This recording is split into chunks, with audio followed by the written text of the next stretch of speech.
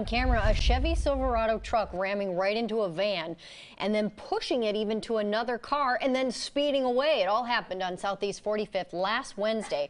And the owner of the van, Alyssa Hirsch, says that truck actually pushed her van 80 feet and says she has no idea why somebody would do this.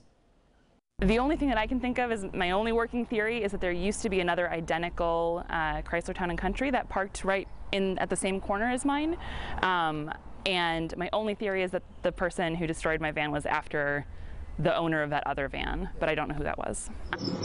She says she's even seen the truck driving around Portland since then, even driving around as early as last night, about 7 o'clock on Southeast 45th. She knows that the truck is a 2007 Chevy Silverado. It has Washington plates, C00298F. She also says it has a dent on the passenger side and is missing a cover on the passenger side mirror.